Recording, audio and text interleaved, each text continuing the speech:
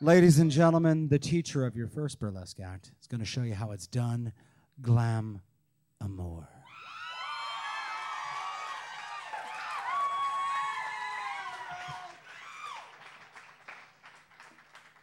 A quick little introduction. My first open stage, Russ came up on the stage and he's like, doggone it, one of these days someone's going to get up here and do some Shakespeare.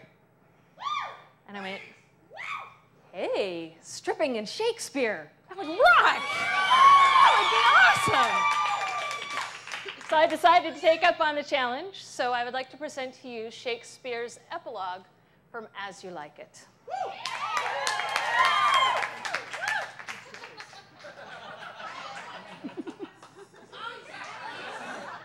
I take it you like the idea. It's all right. It's all right? He's lying. A little bit. In these baggy your pants. Not baggy anymore. It's my turn.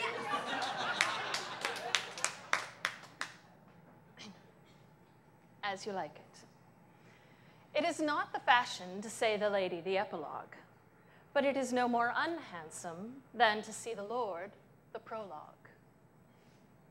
If it is true that a good wine needs no bush,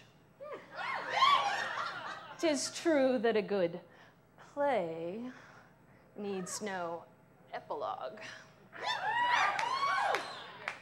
But to good wine, they do use good bushes. And a good play proves the better by the help of a good epilogue.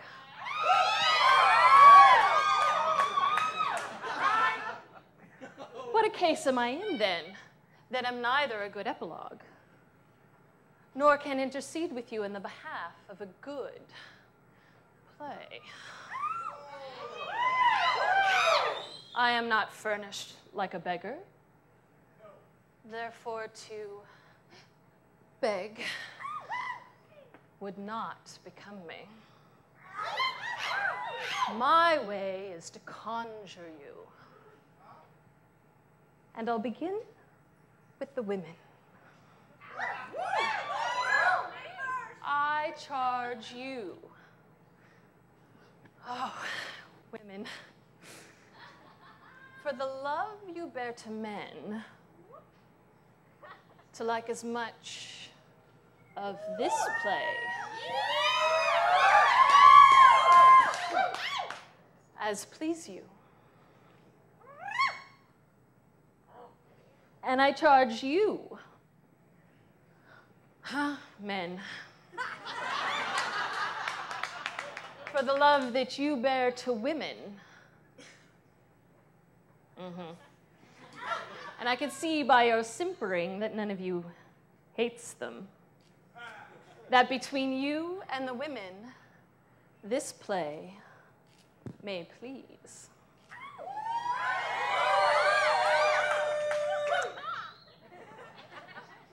If I were a woman, you know, Shakespeare, you gotta run with it. If I were a woman, I would kiss as many of you as had beards that pleased me, complexions that liked me, and breaths that I defied not. And I'm sure as many as have good beards or sweet faces or sweet breaths or breasts, I'm good, will for my kind offer, when I make my curtsy, bid me farewell.